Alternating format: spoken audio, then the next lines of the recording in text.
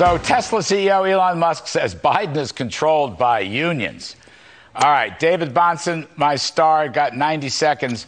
They have a conference at the White House for the electric car makers. Tesla is the biggest electric car maker and seller, and they didn't invite him. You think he has a beef on that?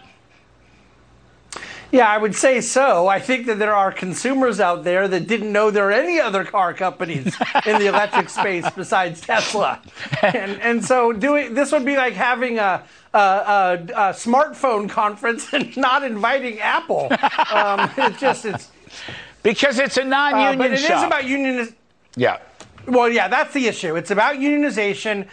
This is very similar to the Biden-Obama stimulus bill that was a big flop because all it did was cater to unions. In that case, public employee unions. But this favoritism is why you can't get into cronyism to begin with, because they start picking political favorites, which is exactly what's happening here. I don't like the electric vehicle subsidies because they start picking favorites. And I think Elon Musk has plenty of merit to his position. All right, well done. David Bahnsen, you are a star. Well done.